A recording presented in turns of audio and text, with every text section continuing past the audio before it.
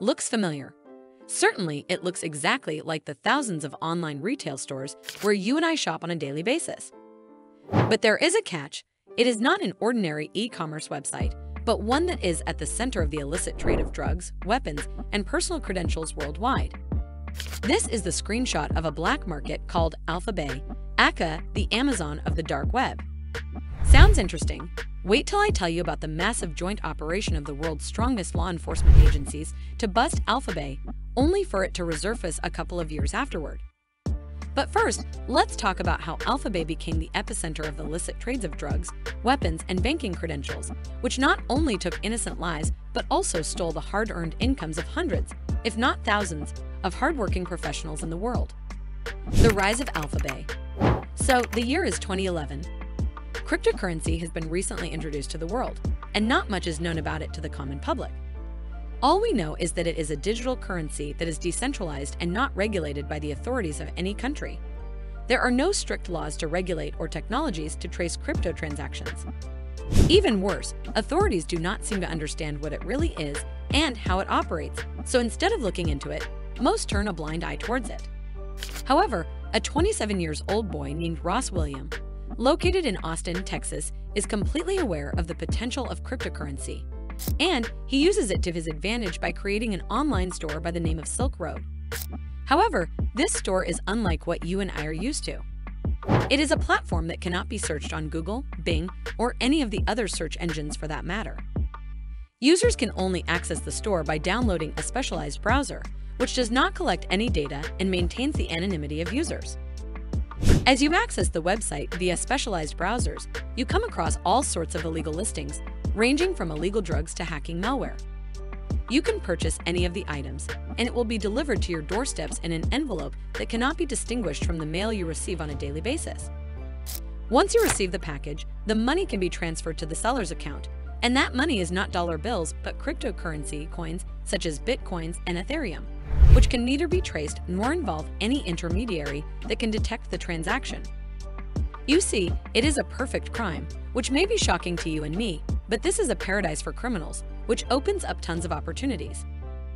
The Silk Road remains operational between 2011 and 2013 and gets involved in all sorts of criminal activities, including distribution of narcotics, false identity documents, and execution of hacking. Silk Road was finally shut down on October 1, 2013, when authorities apprehended William by infiltrating the website via a sting operation. But it was perhaps a little too late because the criminal world was now familiar with this new and more sophisticated method to execute their illicit trades. It was only a matter of time before the new stores popped up and started where Silk Road had left. And that is exactly what happened. While several operators tried to fill the void left by Silk Road, one was pretty prominent because of its customizable digital contracts and integrated escrow system, which added another layer of security and convenience to execute illegal trades. No points for guessing. The store was called AlphaBay. AlphaBay went live in December 2014 and experienced steady growth, with 14,000 users added in the first 90 days. As it gained the users' trust, the number began to rise exponentially. By October 2015, it had become the largest online darknet market, with more than 200,000 users and 40,000 sellers. Like its predecessor, AlphaBay facilitated the trade of illegal goods, including drugs, weapons, and hacking tools. The only difference was that AlphaBay was more than 4 times the size of Silk Road in terms of users and sellers. AlphaBay was allegedly involved in cyberattacks on multiple corporations, which involved theft of data. Most notably, 𝐥𝐤 was attacked, and the data of its users was found selling on AlphaBay. A London-based company, TalkTalk, was also at the receiving end of such an attack, which led to the arrest of a 15-year-old boy. The takedown. Authorities in Canada, the US, and Europe made several efforts to apprehend the operator of AlphaBay, but it was not as easy because the operator seemed to have learned from the mistakes of his predecessor. Several attacks were made on AlphaBay servers, most notably in 2016 and 2017, leading to the stealing of thousands of messages. Whether these attacks were made by the competitors or the law enforcement agencies is not known. Law enforcement agencies tried every trick in their sleeves, but the security and the anonymity of the website were simply too good to be breached. Amidst all the hopelessness, a breakthrough was made when the investigating officer received an email from an anonymous account revealing the email address of the AlphaBay founder. While Alpha02, the founder of AlphaBay, had created a layer of very sophisticated security around him as the website gained reputation, a small operational security error that he made during the launch of AlphaBay was about to cost him his fortune. Alpha02 used a Hotmail address, pimp_alex_91@hotmail.com, to welcome users to his website during the first few days of its launch. Although he stopped welcoming the users soon after, some of the early users kept the screenshot, and it was forwarded to the investigating agencies. The email address proved to be a crucial breakthrough as authorities were able to reveal his true identity, date of birth, and even a photo. A rookie mistake of creating a profile on a dating website with the same email ID was about to cost Alexandre Cazes his entire empire. Operation Bayonet. Once the authorities unveiled the true identity of Alpha02, they started to trace his every move. He was found to be living a luxury lifestyle with his Thai wife in Thailand. Cazes had become multimillionaire by that time and used to roam around in luxury vehicles, including Lamborghini, Mini Cooper, and Porsche Panamera, among others. According to U.S. authorities, Cazes accumulated a net worth of about $23 million, $12.5 million of which were invested in assets such as properties and vehicles. As the authorities narrowed in on Cazes, another store popped up on the darknet with the name of 𝐿𝐸𝐵𝐵. It was being operated from the Netherlands, and Dutch authorities were able to quickly infiltrate it. A brilliant plan was devised by the Dutch authorities and those working to apprehend Cazes from Thailand.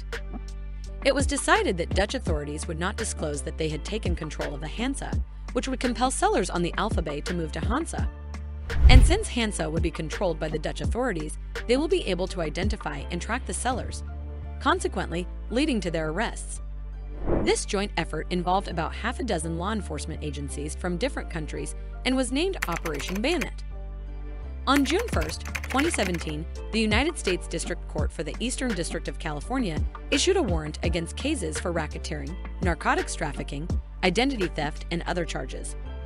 Thailand's government complied with the U.S. authorities and issued a local warrant on June 30, 2017.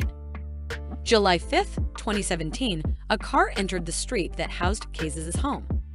The driver was informed by the Cazes guards that the road leads to a dead end, and as the driver took the turn backward, the car collided with the walls of Cazes' home, creating a loud noise. It compelled Cazes to spontaneously come out from his room to check out what created the noise, and it is exactly what happened. Little did he know that the car driver belonged to the Royal Thai Police. The law enforcement stormed the residence and quickly overpowered Cazes as he tried to run. Upon searching the residence, law enforcement agencies found the laptop, which was logged into the servers of AlphaBay. The laptop also contained files storing usernames and passwords of different servers. Soon after, AlphaBay was shut down, but the reason was not provided to its users. Many assumed it was a technical failure or an exit scam, compelling them to use the alternative 𝐿𝐸𝐴. Little did they know that 𝐿𝐸𝐴 was already in control of Dutch authorities. As 𝐿𝐸𝐴 gained listings, authorities began to conduct raids and arrest the suppliers of drugs and banned weapons. On July 20, 2017, the FBI, DEA, and Dutch National Police announced the success of Operation Bayonet. Cazes was arrested for his crimes, but soon after, news broke that he committed suicide while in the custody of law enforcement agencies. While the operation was a success, it could not curtail the illicit trade on the darknet.